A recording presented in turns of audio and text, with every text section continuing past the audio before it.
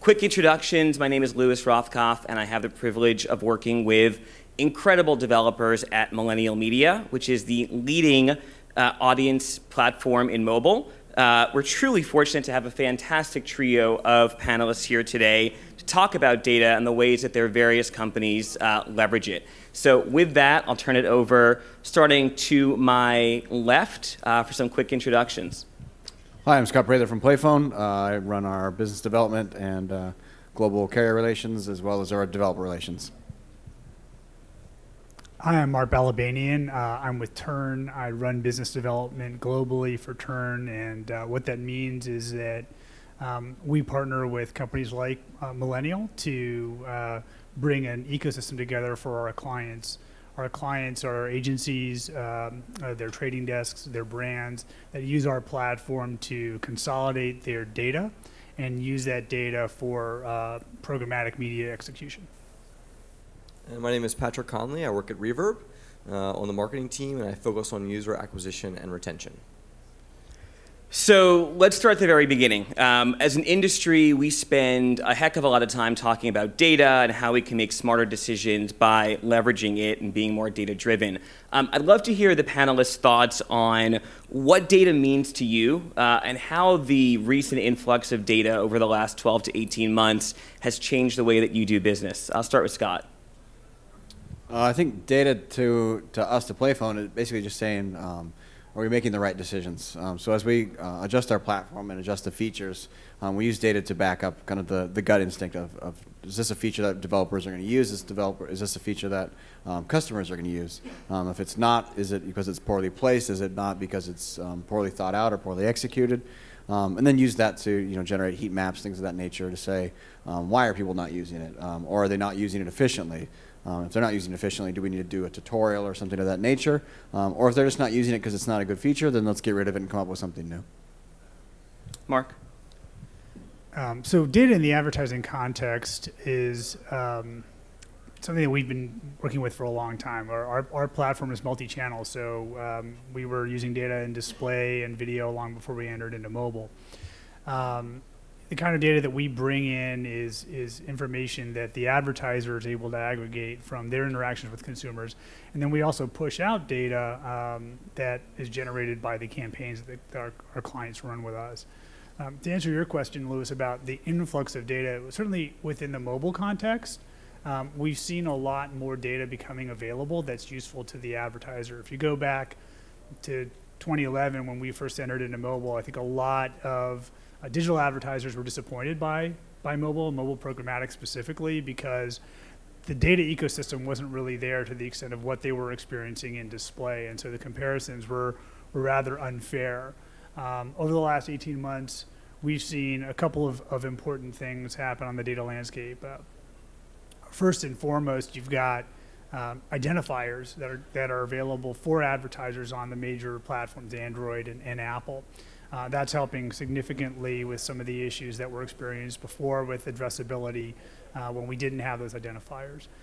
Also, third-party data vendors have come into the marketplace, and we can talk more about that later, but truly that's been a big assist. And then within the sort of attribution side of the landscape, there are a bunch of different vendors that offer the ability for advertisers to gather information from their apps and use that to better understand how their campaigns are effective. So all of these things have really enhanced the data landscape and have helped advertisers to uncover the value that they're getting in mobile advertising.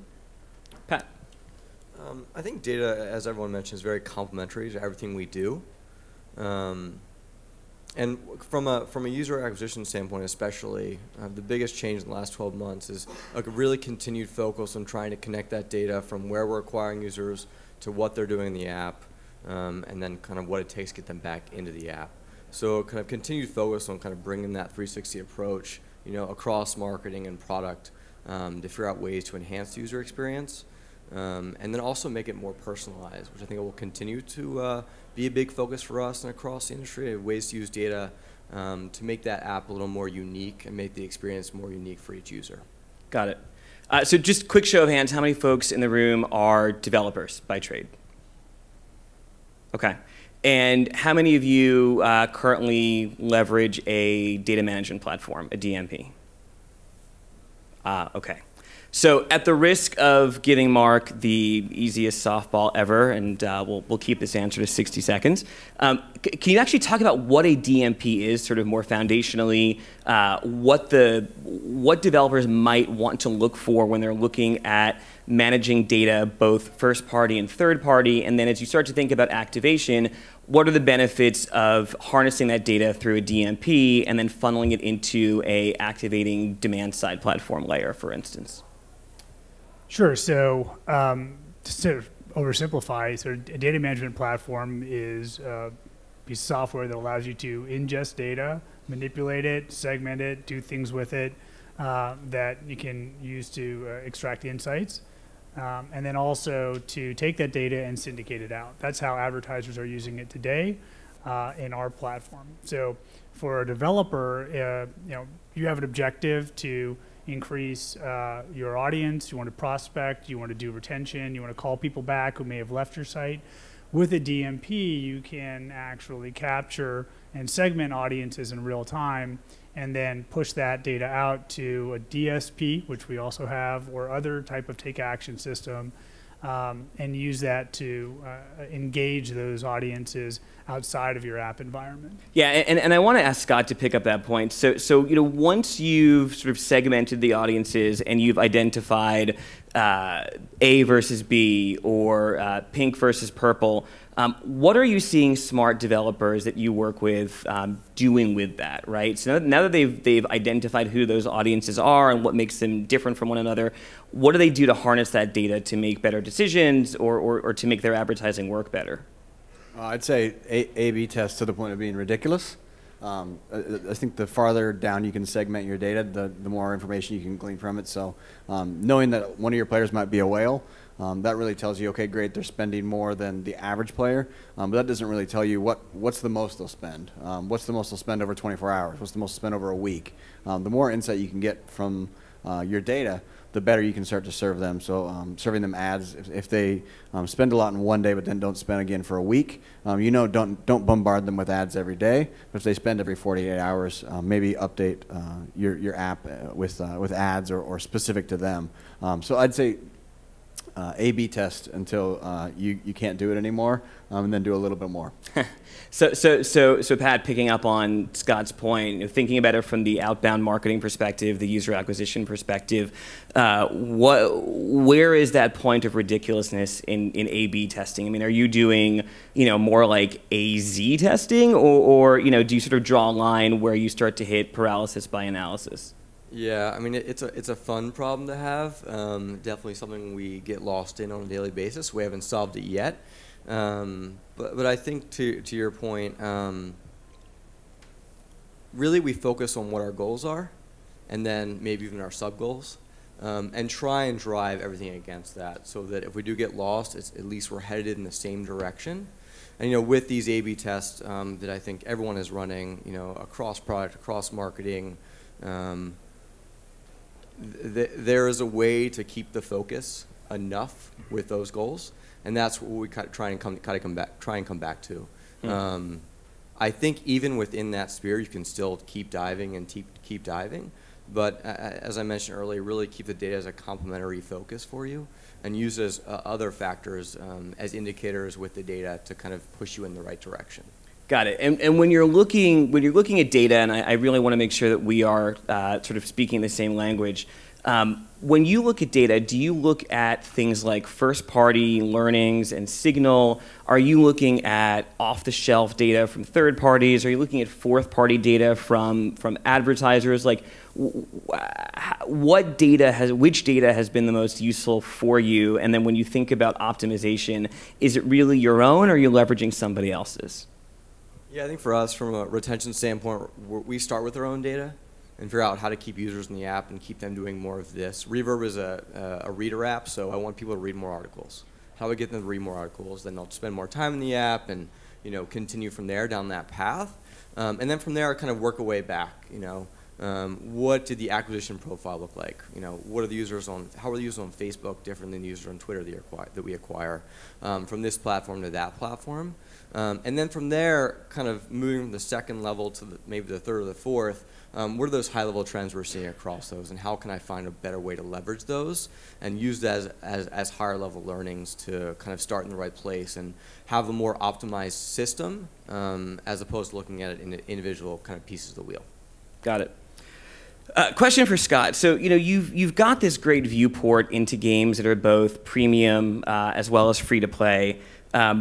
In your experience, looking at it through the data lens, how are smart developers optimizing which experience the user sees, or how are you funneling users into the most applicable experience based upon what you've learned from them, based upon what Pat was talking about and what companies like Marks are able to do? So we use a lot of first-party data to try to put together kind of a recommendation engine based on not only the games that they're playing, also the games that their friends are playing, what time they're playing, stuff of that nature. If we just see that people are primarily paying premium games that are action-based, we're going to start serving them more action games. If they're playing more sports games or their friends are playing sports games, logically it would make sense to serve them more sports games. We try and use as much first-party data as we can for that very reason that the data you acquire through Facebook and all that, it's kind of nice as a subset, but we don't really like to rely on it as much as we do the first-party stuff. The first-party data you're going to get is just, it's a lot more rich. You get a lot more information out of it. Mark, are you seeing the same thing? I mean, I think you know, not to put words in your mouth, I would suspect that you guys are probably agnostic when it comes to which data is used as long as it flows through Turn. What are you seeing? Are you seeing similar bias towards first-party learnings to the exclusion of third-party, or is it different? Well, you know, our clients are primarily brand advertisers, so they have a variety of different objectives. First-party meets some of their objectives in that it helps them with retention and upsell programs. But when they're looking to prospect, they're looking to find people who are like their best customer. That's when they go out and use third-party data. And so our platform allows them to take their first-party audiences, wherever they've acquired them, actually conduct lookalike analyses and select from a data marketplace, which we have included in the platform, of over 50 different third-party data vendors, find those vendors that can help in that prospecting objective. So it's a combination, and the two work really well together. Certainly in the mobile environment now, we're also leveraging a lot of location data, and that's primarily coming from first party.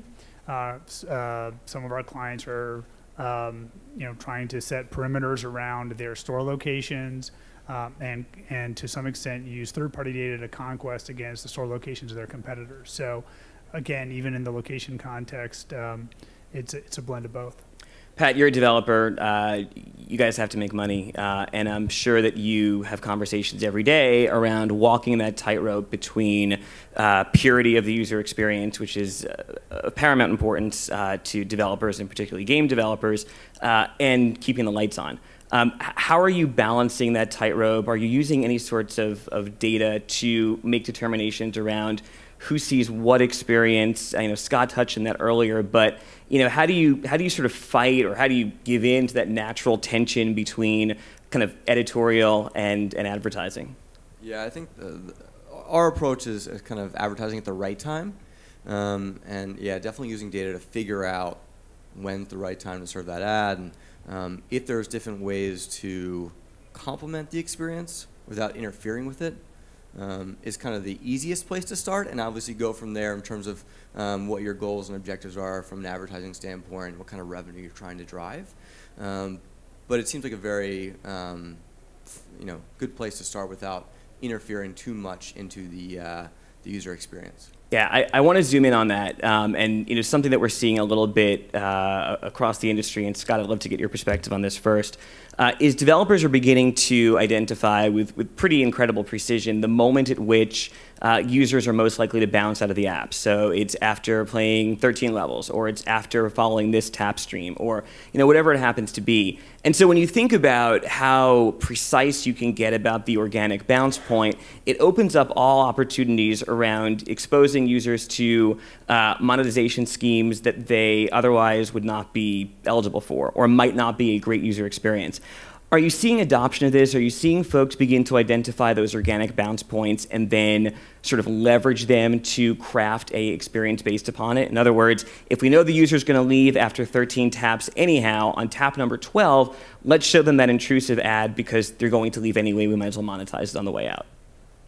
Yeah, I mean, we're seeing a lot of the kind of the bigger, more mature developers do that. I think a lot of the smaller guys, that's a level of detail that they just don't have the expertise in the data mining to do. But yeah, actually, well, I've seen a lot of success, kind of the opposite. Instead of at tap 13, if they're dropping out at tap 13, tap 12, show them an ad.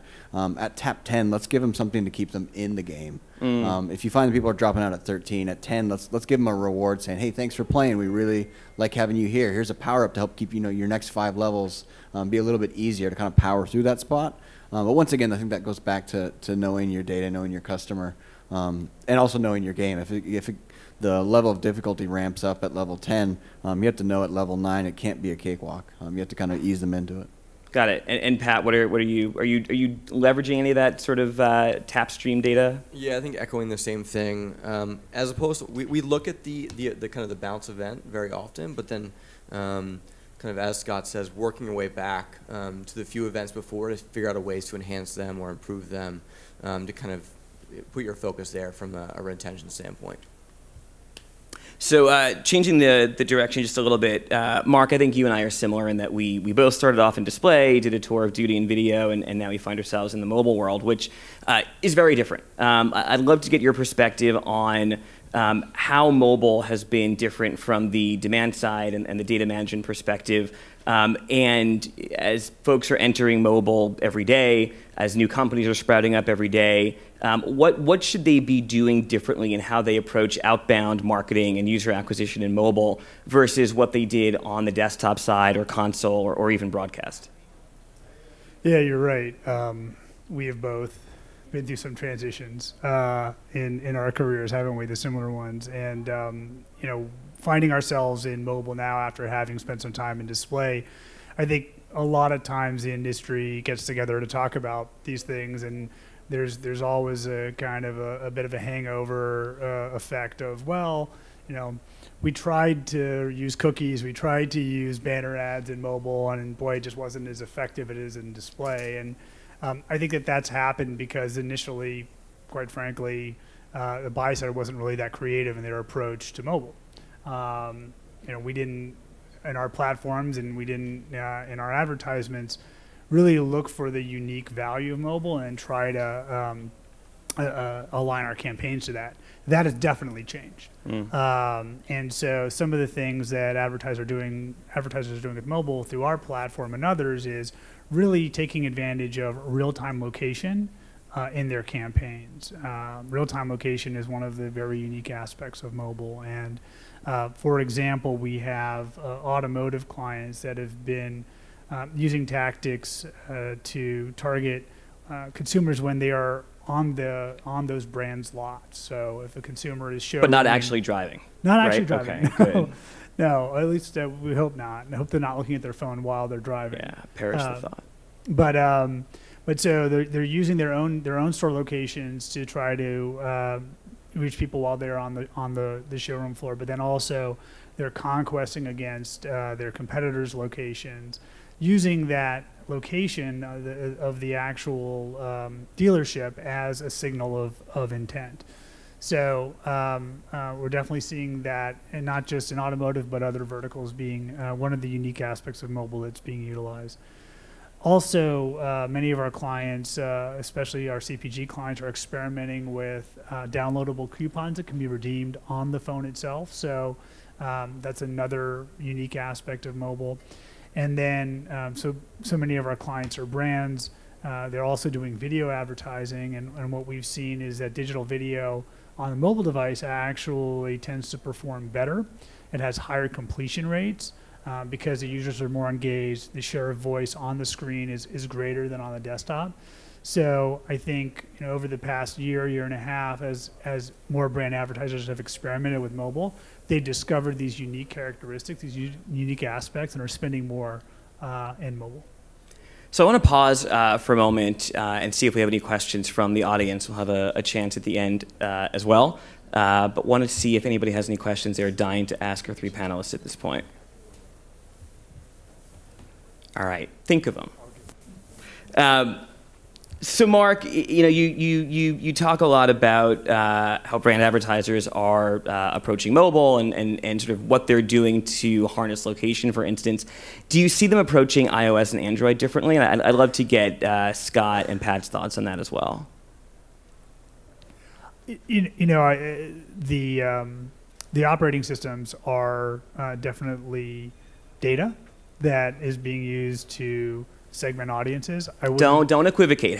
How are they using those distinctions to make marketing decisions? I mean, are they showing different brands, different experiences? Oh, absolutely. I mean, they're using it to say as a segmentation for demographics. Frankly, right? It's a signal of different types of audiences are preferring one operating system over another, and so we definitely see optimization being enabled for Android phones that are quite different than what we're seeing on the Apple. Scott?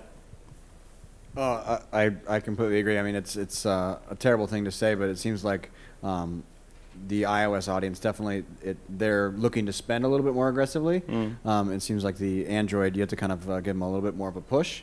And then, of course, you get into stuff like iBeacons and stuff like that, where it seems like the people that want to adopt kind of an Apple strategy are more first to market versus the Android are a little bit more cautious. Pat?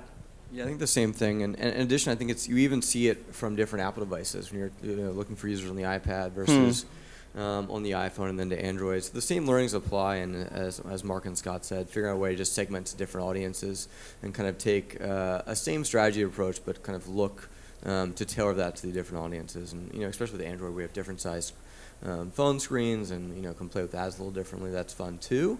A little more flexibility, but very similar approach. Is the sort of fragmentation on the Android hardware side a pro or a con or both when you look at it through the lens of acquiring new users? I think first from a developer perspective, it's a challenge, a good challenge to have, but a challenge, and larger screens can create a better experience, and also problematic if you figure out a way to scale your game or your app back to the smaller screens. From an acquisition standpoint, I think there's a little more freedom on the Android platform than the iOS platform, but that also makes it a bigger challenge for marketers. Sure. It's not as cut and dry. Apple's pretty clear about what you can do and what you can't do. So, that's a good thing and a bad thing, and figure out where to spend your time, and where are users worth more to you? Or is it in the Apple device or in an Android device, or is it the same? So, kind of figure that out and go from there. Scott, one of the things that having access to rich data lets PlayPhone do is create these customized experiences for developers and consumers alike. When you look at crafting these unique one-to-one experiences, specifically what kinds of data are the most useful? Is it the things you talked about, like the OS, the location? Is it something that's completely unintuitive? Like, where do you draw the most value? For us, it's gameplay. I mean, if somebody's going in and downloading a game and they play it for 5 minutes and get rid of it, that's not nearly as interesting to me as somebody who keeps a game for a month and they play 2 days on, 2 days off, and they play for 45-minute sessions, because we can extrapolate a lot of data based on that, saying, we know when they're playing most often, we know the session times, so we can kind of make a guess when they're going to play next. That's far more interesting to me than somebody who just deletes it, if they're playing for 5 minutes. So we can use that data to start, like I said, recommending games to them. If they're playing one game for 45 minutes, the other one for 2, you can make a pretty solid guess that they might like that one better than the other. Pat, one of the things I love about what you guys do is the connection you have to social. Tying the individual back to their broader social graph is obviously keying in on a lot of not only trends, but consumer behaviors that we've seen time and again to be very rewarding and fruitful. To what extent does the social graph play a role in how you craft experiences? Yeah, I mean, I think, so it's actually part of our app, so we think about it from kind of a marketing and a product perspective. So one thing that's great about social is part of everyone's life. So you kind of have an equalizing factor there, or most people.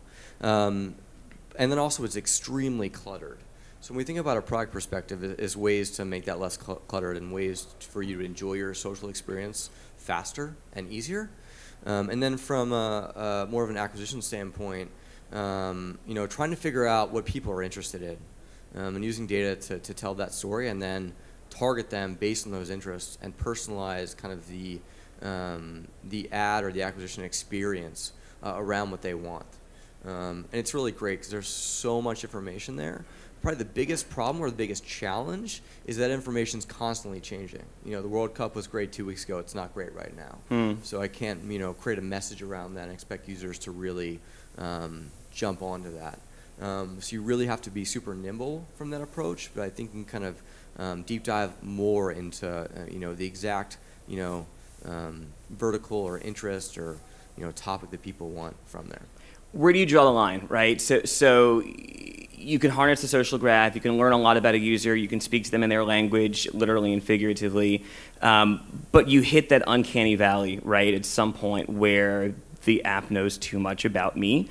Have you ever run into that moment? Have you ever sort of come close to touching the stove and having that happen? Or how do you define how to avoid hitting that point? Yeah, privacy is always a concern and will always be a balance, and probably the best balance over the next 12 to 18 months, I think. We try and look at high-level trends and keep it kind of more broad as to what topics you're interested in, as opposed to you read an article about this, to try and not kind of get that in your face from an engagement or advertising standpoint. But like, I might be interested in sports, so let's message you around sports and keep it at that level and kind of go from there. And then maybe one level down, like I'm interested in this sports team. But try and kind of keep it in that middle range and not getting too precise and too exact to kind of, freak you out. So keeping in mind that 95% of statistics are made up on the spot, I have a question about some numbers that I saw recently in an article. Online casual and social gaming takes 39% of all hours spent in gaming overall in the US and 29% of the money. Those numbers are comparable in Asia, Europe, and emerging markets, except for the money in Europe, which is considerably lower at 16%. Any thoughts as to why that is, panel, and any notion of whether better using data would increase that percentage to be more comparable with the rest of the world? We found in emerging markets, we kind of dove into the data a little bit and then kind of backed up and looked at it from a bigger perspective. In emerging markets, what we've discovered is games on your mobile are very cheap and long-lasting entertainment. So a lot of these places, you can't go down to the cinema and watch a movie. A lot of people don't have television at home. They don't even have a home computer. Their mobile is their internet connection. And for free, they can download a game that they can play for 70 or 80 hours. That's pretty good, cheap entertainment. I think when you start getting into the UK and Europe, there's just you're fighting for their attention with so much. I mean, go to Times Square in New York and try and get somebody's attention. Ask them to listen to a 30-minute story. It's too much stimulation. It's just visual overload. I think when you start looking at Europe and the UK versus emerging markets, there's a lot less money, but there's a lot more people and they're a lot more engaged. So, something that always sort of startles me a little bit when I get off the plane in London is you're bombarded with advertising across all media for real money gambling. And I wonder, I'd love to get your thoughts, to what extent the easy and very common availability of real money gambling in the UK and in parts of Western Europe is responsible for that delta between dollars spent on non-real money casual gaming. That's a big question. How much time do we have? I would say, I think if we were able to categorize that and actually include that, I think probably the numbers would be the same. What we've discovered in the limited amount that we've looked into it is real money gambling. The ARPU is significantly higher. If you don't know, ARPU is average revenue per user. So people that are playing for money, they actually keep playing for money. It's kind of like going to a casino. If you lose your first 100, you're going to keep playing thinking you can get your 100 back. Versus if you lose 100 virtual chips, who cares? They don't really have. You come back tomorrow and you probably get a fill-up of those chips. So my guess is if you kind of normalize that data across real money and virtual money, my guess is they'd probably be fairly similar. So question really for Pat and Scott and Mark. Love to get your sense from the advertiser perspective as well. So, thinking about how we interact with our devices, PCs, consoles, even tablets, I think to a large extent, are shared among members of the household, shared among maybe even friends. No one shares their phone, right? It's the most personal device we own.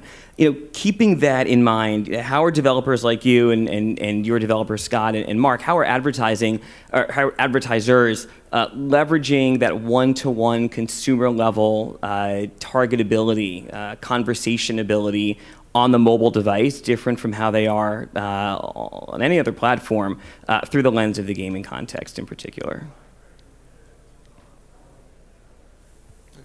So I think we've seen a shift in the market around this too in the last 12 months. The continued prominence of these engagement marketing companies that are very focused around this and taking a first step. And I think that'll continue to evolve with personalization of the phone. From looking at those trends to figure out what users want and how we can give it to them is going to be a really fun experiment over the next 12 months. To figure out what times they're actually using their phones and what they want to be served in the morning versus the afternoon. What apps they're using in the morning versus before they go to bed. Hopefully, marketers can find a way to enhance that experience. I think that's a really exciting opportunity that we haven't seen on PCs and a little more tablets. But where someone's kind of always connected, you have an immense opportunity to find the right message for the right time, which will just be more testing and more data. So that'll be a new marketing problem to have. Nice. Scott, do you have a... I was going to say that it kind of raises, it's kind of a little bit off topic, but it's interesting to see kind of the idea of what marketing can do with that, and then kind of balance that against the idea of user privacy. So I had an Android phone, and I had an email, that said I'm going to go on a trip. I didn't put it into any sort of calendar or anything of that nature, and the morning of, Google Now popped up and said, hey, your flight is an hour delayed, there's traffic. And I kind of said, whoa, that's going too far. So it's interesting to see where, to me, that was going too far, that they were scanning my email and putting that in as a convenience. But we're not normal, right? So completely agree. Being in the space, we sort of know how this stuff works, and we've been to the sausage factory, and it is what it is. Do you think consumers would have that sort of same visceral reaction to? Because I've gotten the same notification, and I think at first maybe I'll say, oh, well, that's kind of interesting, and I'll say, I'm glad they told me because now I'll leave early. What do you think? Isn't that kind of an ignorance is bliss idea? Perhaps. I think it's. I think for me and you, that line is very different than the average consumer. If my mother saw that, she'd be terrified and convinced that the FBI is spying on her. Like I said, I think for marketing, what's going to be important, and for marketers, is figuring out, like I said, how we segment that audience to deliver that information in different ways. So for me and you, it's not a big deal because we know, okay, they just scanned my email, no big deal. For my mom, it might pop up and say, hey, there might be traffic, instead of going that one layer deeper and saying, hey, you have a flight coming up in 2 hours. So Mark, I know your answer on this one, so I'm going to start with Scott and Pat. So a trend that I think everybody in this room has probably heard talked about to death today, and certainly in the years leading up to today, is the rise of programmatic. And I think mobile is very different from video and display in that it took video and display quite a bit of time for mediation to catch up with the state of the art, whereas mobile really grew up with mediation. But programmatic is still pretty new, even for mobile. How has the rise of programmatic impacted the way that you do business on both the monetization side and the outbound UA side? I think from the outbound UA side, it's really fun. It just creates more opportunity for testing. Getting a campaign live now isn't talking to a website, talking to their sales rep, going through the process, figuring out your targeting. Once you have your higher level goals and understanding of what you want to target, you set the campaign. You work with a few people, set the campaign live. You're good to go. You tweak it over the few weeks, but you don't have one person fully committed to that campaign. They can kind of move in and out, which is great. So I think it. You can get stuck in that data stuck because There's so many different avenues to test. But I think it's really fun from a marketing perspective to like, I want to acquire new users this week. Okay, I'm ready to go in a few days. Scott, similar thoughts? Yeah, I was going to say, I completely agree. And then what's more interesting is when you start retargeting. So getting the data that you receive from the campaign and then using your first party data to really dive deeper and kind of make those users more useful. And then from there, like I said, you just can kind of build on that and start to target. If consumer type A is really kind of where you're making your bread and butter, next time you go to do a campaign, you just target them and kind of rinse and repeat. Mark, I'll slightly tweak the question for you, and I'm going to pick on you because you're sort of the vendor on the panel. Everybody who has spent time in this space or has even glanced at the Lumascape can tell you it is unbelievably cluttered with vendors in between the dollar and the user. Without sort of picking on any company in particular, where do the inefficiencies lie from your perspective, right? So you've got this great 30,000-foot view of how dollars are spent and how data is transacted. Where are the friction points that just don't need to be there versus where are the kinds of companies in the ecosystem that are really adding value?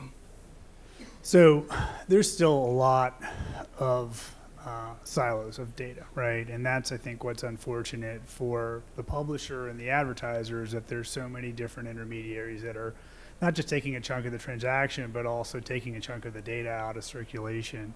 There are still ad networks today, and especially in mobile, that specialize in maybe one or two tactics, whether it's retargeting or location targeting or some sort of fancy creative unit. And they're adding some value there, but the reality is that consumers don't operate in those silos, right? They're using their phone, and they're also using their tablet and their laptop. And so consolidation of all of that data is what's valuable to the marketer.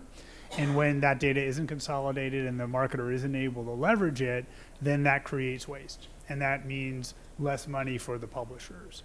The inefficiencies come from transactional friction, which you were talking about earlier, having to work with multiple different vendors. The inefficiencies come from operational overhead, just trying to pull all the reporting together and see what happened, and the inefficiencies come from attribution. Right? When you're looking at a performance across a bunch of different media sources, it's really hard to tell which ones are contributing. So with all of those inefficiencies, obviously, we've got a point of view, which is that consolidating the data, consolidating the channels, bringing all of that together is the best result for not only the advertiser, but also for the publisher to squeeze out those inefficiencies. The other thing that we're doing is we're partnering with you guys, and we're partnering with other best-in-class vendors in the landscape to create really a unified ecosystem that's part of the platform. So that also makes it a lot easier for an advertiser to not only get value from our technology, but from the best of the landscape. Because we're not going to build everything, you're not going to build everything, but actually integrating the things together that complement each other also reduces a lot of that inefficiency. So there's definitely more to come, but it's a good problem to have, that we can create more value for both sides of the ecosystem. Pat, if this were the mobile marketing Hollywood squares, right there in the center square would be native. What does native mean to you? Is it real? Is it a fad? Are you selling native? Are you buying native? What's the deal with native? Yeah, I love the idea of native advertising. When I think about what it should be personalized content recommendations. What it is articles about cats and Kim Kardashian. So we need to get rid of that and find a way to. We need to get rid of Kim Kardashian or articles about just a native, a native advertising. Both, both actually. But ways to actually tailor, what you've been reading and what you might like. I think that's a really fun marketing solution for users. I don't think we've gotten there yet. I think there's a way to use data to do that much, much better, and that's how I see the solution. And if we can do that, I think it's something that's going to be here to stay.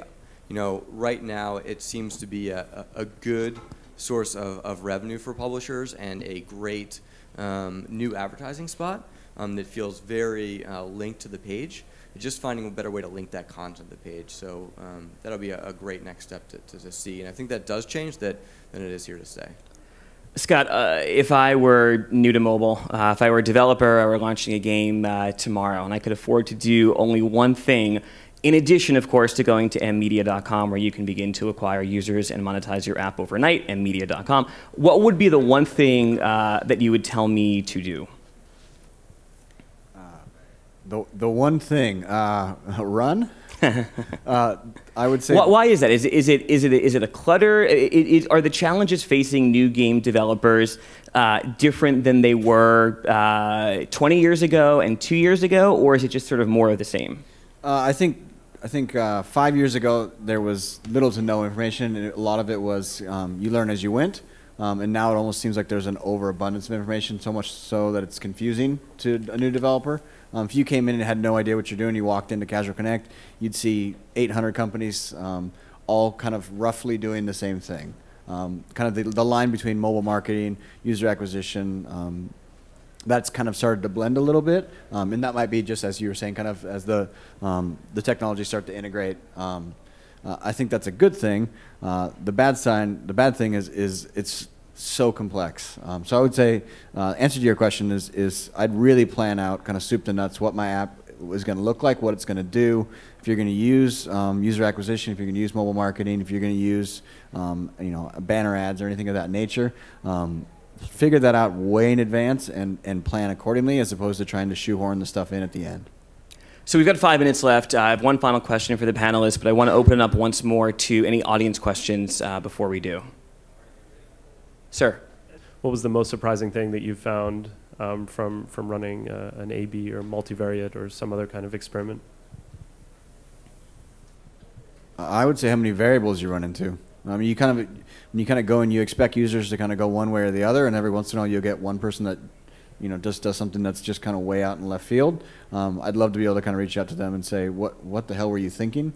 Unfortunately, it's not possible, but when you scale that up to millions and millions of users, it becomes pattern, and that is even more curious to me. So I would say what's most surprising to me is how inconsistent humans are, I guess, in playing games. I guess the question was, like, more concretely, what have you seen that's been counterintuitive or surprising about people behaving in a certain way in response to a test? If anything, is there? I think probably for me, one of the examples is people, how often they'll watch video ads, and they'll watch tons of them. Especially when we went to emerging markets, we had a developer that instead of paying for 99 cents to unlock the full version, or full power up or whatever, you could watch 2 video ads, but they didn't put a cap on it. So this person literally sat there and watched. It was something like 17 hours worth of ads at 30 seconds at a time, and it boggled my mind that this person would sit there watching these ads over. And I mean, somebody got paid off of it, obviously, but it shocked me. So once again, I think not knowing what people are going to do is always surprising. Okay, 15-second lightning round. Starting with Pat, what is your one unintuitive prediction for how, when we all reconvene here 12 months from now, the landscape will have changed? I'm hoping in 12 months we'll see a bit of a data consolidation where we can get more data easier. All these kind of niche companies will be playing either nicer in the sandbox, or there'll be some submersion acquisitions to make it easier for everyone to find the data and then use it. Mark? Well, I think similarly, there's going to be an explosion of data that's going to be monetizable in the ecosystem. I think that we're on the verge of this data economy really opening up, and that's going to be very powerful for advertisers. We're going to not just see audience data, location data, but potentially the ability to bring data forward that will allow for better understanding of user behavior across devices. And hopefully that turns into more revenue for game developers. Scott? I hope less cats and less Kim Kardashian. But I would say, yeah, consolidation. I think of the industry, of technology, I think everything is going to become more streamlined.